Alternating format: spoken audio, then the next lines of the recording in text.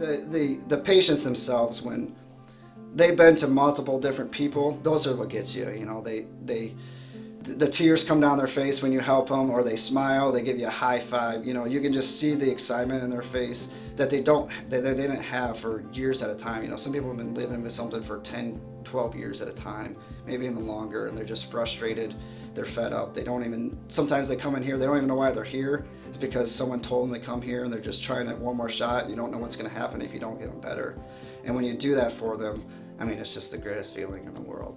This isn't a job for me. It's not really even a career. It's just that I don't regret, when my feet hit the floor, I don't regret coming to my office. I guess the passion is just because I always ask the question why. You know, why is something wrong? Why is something doing this?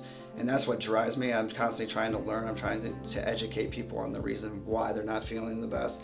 Despite how many people we've helped, there's still more people that need the answers. They need the education. They need help with whatever ails them in their bodies, whatever that may be. So there's just a driving force. And as long as there's people out there and I'm able-bodied to do what I do, then there's never an ending point, and that's what basically drives me every day in my office.